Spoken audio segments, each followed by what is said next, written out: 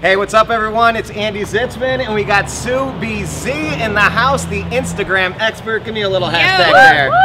What? All right. Hey, today you guys are joined by the expert on Instagram. Sue is world renowned for all of her expertise. Check it out. Hashtag, I mean, she's branded all the time. And today you're going to learn how to pick up followers on Instagram. So stay tuned.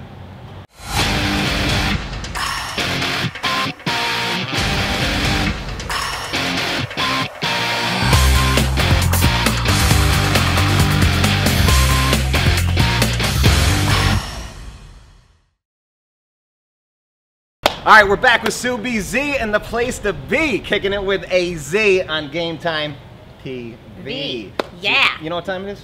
It's game time. That's right, it's game time. All right, so we promised to deliver some goods for these peeps today. We're going to talk about how do you pick up followers on Instagram, and ultimately, how do you do that to improve your business, right? So yeah, share with us a little bit, Sue, about just when you're starting out, how do you start getting followers? Because everyone wants to have that big following, right? Yeah, everyone wants followers on Instagram. But before you even go there, you need to start with your bio. You need to have a rocking bio, which means you need to invest in your avatar and make sure that your photo of your smiling face is cute like his.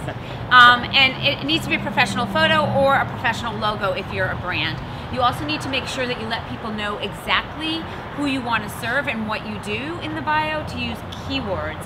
And most importantly, you have one URL, and so you want that URL to be a custom bit.ly if you can, so you can track your traffic. Gotcha. So if I can, if I hear what you're saying, it's like, number one, go get a nice pic, all right? It's an Instagram, it's all about pictures anyways. Go get a nice pic of yourself, right? Number two, you gotta have a good bio, right? You gotta have a good bio. Use keywords so people find you. Yep. And ultimately have a URL with bit.ly. So people that don't know, there's websites out there you can use. bit.ly is one of them. Go to bit.ly.com. Get yourself a short URL so that way it's easy for people to understand. They click it and they're gonna go to your web properties. Yes, exactly. But what I wanna add to that is that you can customize that bit.ly, and a lot of people don't know about this. So for example, on our bio, on one of my accounts, we give away a strategy guide. So we use my initials, SBZ 2015 guide. It's our Instagram strategy guide. So we give that away in our bit.ly, and we've customized it so people know exactly what they're getting when they click it. Gotcha. Well, how do they go and get that, Sue BZ?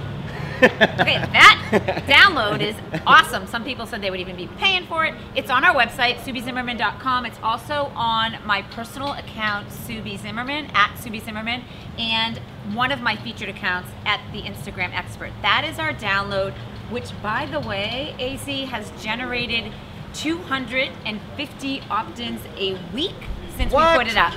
Wow, yes. That's awesome. So we're going to get into that in a little bit. So, so that's awesome. So thank you for sharing that. We're going to share even more information on how to follow up with Sue later in the show. But for now, why don't you just give us the quick tips on you're getting started out. How do you pick up, how do you pick up followers, and then ultimately, what kind of followers do you want? Yeah, so I'm going to give you 5, maybe 7 if we have time, tips. I call them the Sue B Insta tips. So for one, you need to have a hashtag strategy. And so a lot of people think having a lot of hashtags is the strategy, and that's not the case on Instagram. You can use up to 30 per post, but you look kind of desperate and spammy when you use all of them at once. So I say spread them out, use 6 to 8 at a time, and you can use up to 30. You get a red notification when you've exceeded the amount of hashtags that you can use. When you pick these hashtags, it's really important to think of words that people would be searching to find you. Not necessarily the popular hashtags that everyone else on Instagram is using, because now there are 300 million active users on Instagram. So you do not want to use popular ones that move really fast in the hashtag feed. Gotcha. So that's number one, hashtag strategy. Can I ask you a question? Because I think some people will say, okay, well, how do I use hashtags that actually represent me or whatever? So so for someone like me, Game Time Movement, or I have Game Time TV, or I have Andy Zimmerman branded. What's like a hashtag that I might want to use? So hashtag elite coaching, hashtag high performance coaching, hashtag VIP, hashtag entrepreneur. Success. Well, success will move very quickly. That's just that's an adjective, an adjective or a noun. It's just like one word isn't quite it. It's like, what are people searching on Google or Google Plus or Twitter to find you. Gotcha. So those are the same keywords that you can use on Instagram. Love it. Using the same keywords across multiple platforms is important. Okay? Perfect. So number 1 is your hashtag strategy. Number 2 is your posting strategy. So I'm not saying, okay, you're on Instagram, yay, start putting up photos because everyone else is putting up photos of gorgeous sunsets in Florida, or the beer that you're drinking at cocktail hour, or like the shirt you just purchased. I'm not interested in that. I'm interested in how can you give me value in what you're posting? What visual eye candy content, visual story can you tell me in a picture or on Instagram in a 15-second video? Wow. So there are so many different posting strategies that I dive deep into in my online course, but I'm happy to share some of them here now if you want them. Yeah, go for it, whatever it is. Okay, so let me I mean, it's your Insta world and we're just being part of it, you know. Okay, so let me just give you a couple. So if you attend a conference, like you and I are here at Michael Port's, hold on one second, of course we have a hashtag sign. Yes, we do, 1 second. And by the way, yeah, so we're at Michael Port's event and look what she brings up. Heroic public speaking. So Michael Port is doing an event here in Fort Lauderdale, and that's why we're together, okay? So with a hashtag, with a posting strategy, you can post the event that you attend. So you at the event is a really good thing to post because people are using that same hashtag from the event.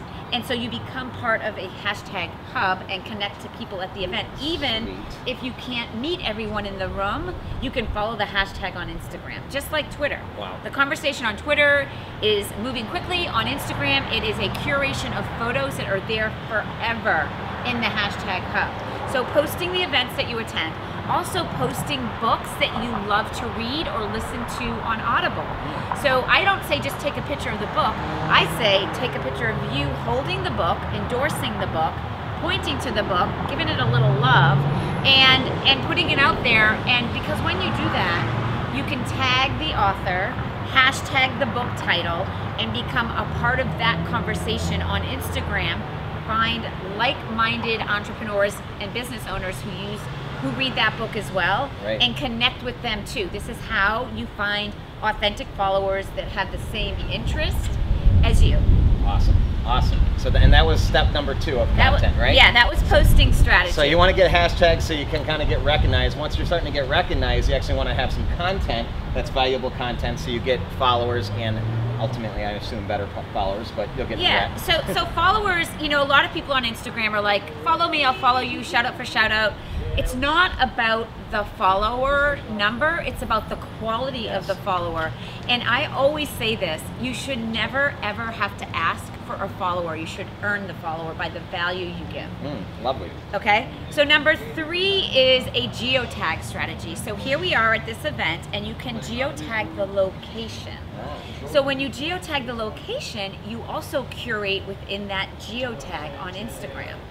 So your photo that you uploaded on Instagram is there, along with everyone else that's geotagging that location. So an example of this is when I went to Sydney, Australia, to Brendan Bouchard's Experts Academy, I geotagged that I was there in a room with 400 other people, many of who were Marie Forleo B School graduates. I didn't know they were in the room. They didn't know that I was there, but we were in the same geotag. And I found them at a breakout session and we connected because we were connected through this online course, B School, which we all love. And so then, of course, we took a hashtag photo and it now sits in that hashtag hub. Amazing. That geotag hub. Awesome, awesome. Okay, so we got steps. We have 3 steps. You said you have what, 4 or 5? I got 6, 5. 7, I have a what lot. I got so many, but I'll give you 2 more. All right, so we're getting some followers. We're moving along. Yeah, so call to action. So Okay. what is it that you want people to do when they look at your post? So often I say tag 3 friends who would appreciate this tip. Okay? And so here's a little ninja tip on top of that. So if somebody comments in the feed that they love the content I shared, but they didn't tag 3 friends, I call them out on the feed and I say, at Aisha is now. She's behind the camera on the other side. She's smiling. She's right there. You can't see her. You didn't tag 3 friends. Please tag your friends. And if you're on the comment feed, she's gonna do it because she's publicly being called out. True story. And she does it because you asked her to, because she's already chosen to be a part of the conversation from the content that you shared. So asking her to do one more thing is okay. So call to actions are important. So what might that look like? So tag 3 friends, double tap if you like it, because when you double tap a photo, you get a heart, you get more likes. When you get more likes, you show up in the like feed. So there's a reason people ask you to take action. Click the link in my bio if you want my strategy download. So telling them exactly what they want to do is so important on Instagram, because people are whizzing through their feed and looking quickly. So if you want me to take action, tell me what you need from me. Yeah, okay, that's cool. So, I mean, pretty much everything you said has like a second level, right? You know? Oh, a second level, a third level. I can go really deep, but we're gonna keep this kind of sort of basic. Yeah, got it. All right, cool. So, Okay. but I love that, because, you know, the call to action, it's not just like a call to action for no reason. I mean, you're actually doing it with intention, leveraging all the things you just mentioned, you know, so ultimately you get more expansion. I mean, the idea is to make any piece of content or post to be the most expandable as possible, but also relevant and, what you said, quality content as well. Yeah, so I love just, that. yeah, and to add to that, so what's happened to me recently is that I've been asking more and more people to tag when I give good, valuable content. I get about 100 to 130 likes per post now. It's taken me a while, and more importantly, I get great comments. But I want people to tag their friends so they come over, start following me, get them to my sales funnel, which is my strategy guide, sign up, grow my list, 250 people a week, pretty sweet, and it really works. So, number 4 are we on? I think you're on number 5. Number 5. Number 5, here we Okay, go. so Bring it home, bring it home. Number 5, Like I them think socks. Number. I'm from Boston. Boston, like them Wicked socks, awesome. you know, bring okay, it home. So number Wicked smart. 5 is direct messaging. So a lot of people don't even know that this feature exists. It's pretty sweet. You can direct message one person or up to 15 people at a time, which means if you see people are engaging in your post on a regular basis and you see that same user pop up, I say send them a special direct message. It can be a 15-second video thanking them for engaging and asking them if there's anything else that you can do to help them. Or you can just simply send them a coupon to your course or your live event. The direct message feature is amazing, and I have a video where I talk about 7 business strategies, but I say explore that direct message feature because you can really use it to grow your account. Awesome. So with direct messaging, right, I mean, a couple of reasons why you want to do that is, number 1, just having that personal touch to thank someone, right? I mean, they're going to be a raving fan, so they're going to start sharing more of your stuff. Right. That's one of the things. The other things, they might tell your friends, you know, their friends, and say, go check out Sue BZ, she's unbelievable, Instagram queen, expert, you know, awesome, and hashtag.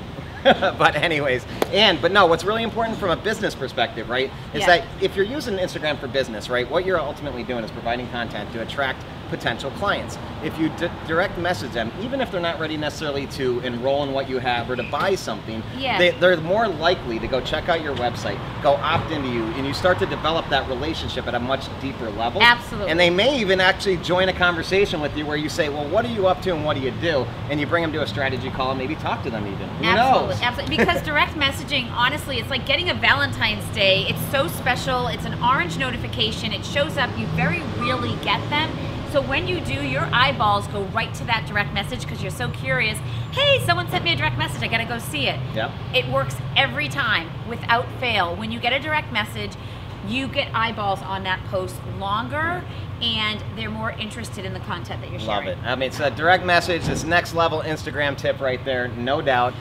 You know, the lazies out there, they don't do it, but Sue BZ does. So, all right, so Sue, this has been awesome. One thing that we were talking about before, and I wanted you to just address it really quickly, is, you know, there are a lot of spammers out there, and there are a lot of people that are just getting followers, and you mentioned this before, yet you want really good quality followers. Yes. So just, you know, closing this thing out, just can you give a tip on how someone can, you know, I guess, stay away from that temptation just to get followers to look big, you know? I mean, I can talk about this for a long time, but let me keep it brief. So you can delete, report, and block anyone that's annoying you or spamming you. I have a YouTube video, go check it out, SueBZimmerman.com. It is the one that's had the most views of any of my videos, over 35,000 views. What? How to delete, delete, block, and spam.